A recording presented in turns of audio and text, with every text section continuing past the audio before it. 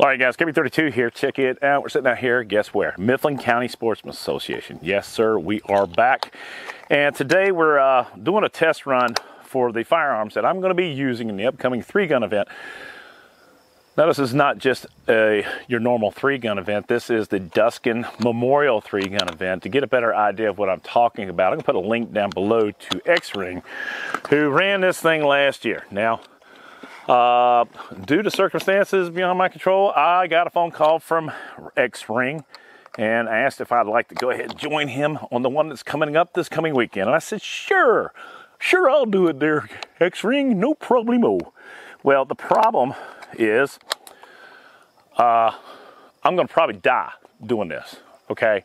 And because it is extremely physical. And, you know, hey, man, I am in the best shape of my life. So anyway, on top of the physical stuff, I'm transitioning to open division, which means I've got a brand new shotgun that I have to play with. And as of yesterday, it was not running up to speed.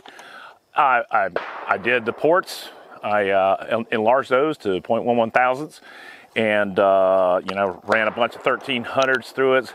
I will tell you this, it does like the 1300 feet per second Super Sport Winchester AA's, and also the 1500 feet per second slugs. And I was out here today, and I've run it a couple times, and just for shits and giggles, I decided to go ahead and try the 1250 feet per second AA Super Sports. Well, guess what? That thing started running like a charm. And it's got the Timmy trigger in it, having a little issues, not outside of whatever, no real big issues with the Timmy.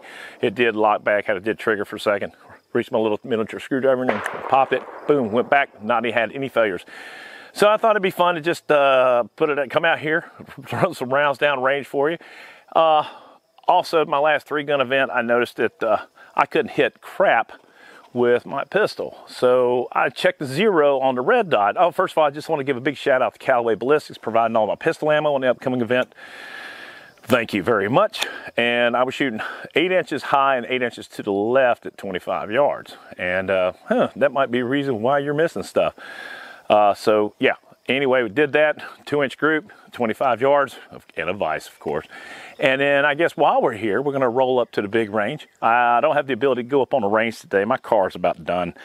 But what we're planning on doing is I'm gonna test out the AAC ammo, the 77 grain. We're gonna take it out to 700 yards.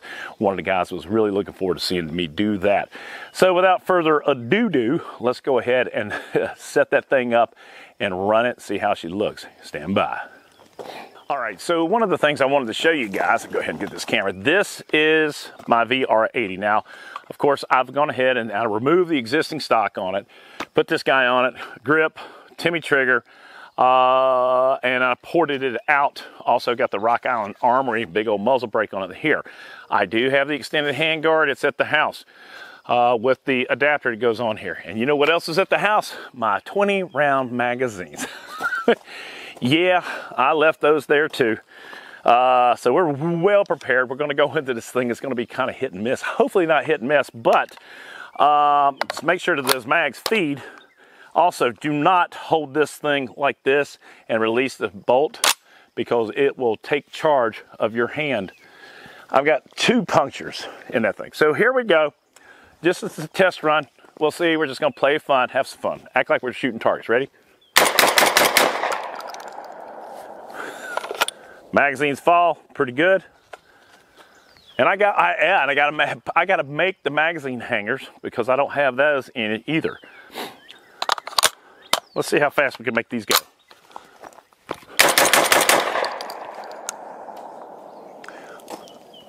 I think these guys are running, and that's right about 50 or 60, 70 of those things that I put through. So I'm feeling confident that this guy is going to perform. Recoil, well, that's it. So next step, I got to test out the low recoil slugs, see if it's come into its own with those. But I'm not going to put that on camera. Next thing, let's do that onto the rifle range. Check that out. Here we go. Stand by. Ha ha ha. All right, so here's the funny part. Winchester white box. Yeah. Oh, now I don't know how well these things will do running in the 20 round mags, because a lot of people talk about compression of the hull. But this is what I needed to have happen. There ain't tons of funds and guns. I almost got one hung up in there. All right, I'm done. The hard part today, one, I like this little protector sleeve that goes around this thing. The hard part today is going to be picking up all these holes. I gotta get busy. Y'all be good. Stay by. Well, all right, guys, here we are. We're sitting out here again at the long range at the Mifflin County Sportsman Association. And the idea here is, I know we got a little bit of wind, not too much. It's swirly up on the top of the hill, so it's going in and out and all over the place. But what I wanted to do was just kind of shoot out further than 300. I know a couple of people made comments about that. I didn't have enough time to shoot or put cameras up there.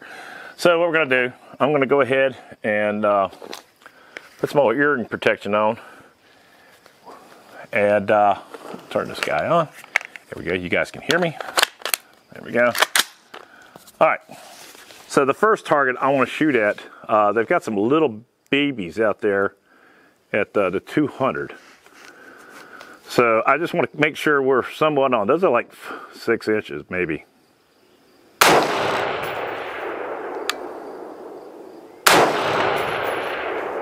Maybe a little smaller than that. All right, got a hold of it that time. All right, so let's go to 300. See if they got anything bigger than a 4-inch target up there. They do not, so let's go ahead and do that, 300.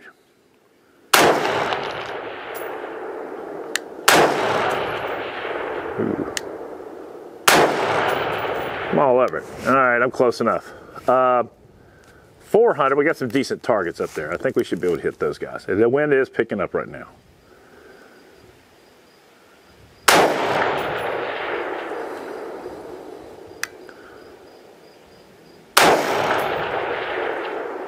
All over it. Gonna hit it, I don't know. All right, video's not going as I planned. Oh, wait a minute, that's because I'm shooting at 500, dumbass. Oh, wait a minute.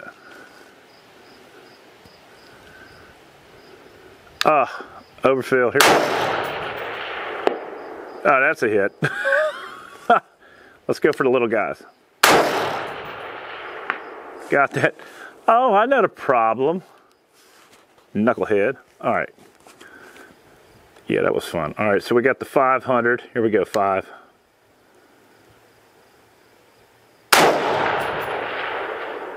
Got it. Nice. Okay. They got another one at 600. Little guy. Little wind. Went right over right shoulder. All right, try for the gong. Got it. All right. That's 600. Now the guys were asking for 700. There's about an 18-inch gong up there. Yep. It's size perfect with the reticle that's in here. This is the ACSS reticle.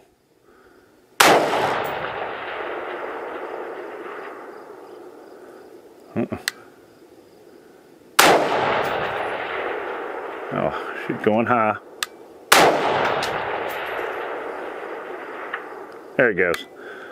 All right, well, she's got some wind going up on top. Let me go back down to the 200 because that's what I was doing. Wrong targets, right? Let's go to 300. All right, that's good enough for me. I know what this guy will do. Yeah, the wind's kicking up now, as you can see. Real big. All right, well, I think we're okay for this weekend. Right now, what I got to do is make sure my diagonal 45-degree is on target. And I feel pretty certain we'll be able to do that with this wind, hopefully. Y'all be good. It's KB32. If you like the video, give it a thumbs up. Subscribe if you haven't done so. Support red, white, blue. God bless America. God bless us men, women in uniform, 24/7 for our freedom. Freedom is not free. It's not forget. This is for CW, Chief Warrant Officer Duskin, this weekend. Thanks, Ray. It's going to kill me. Y'all be good. I'm out here. Boom.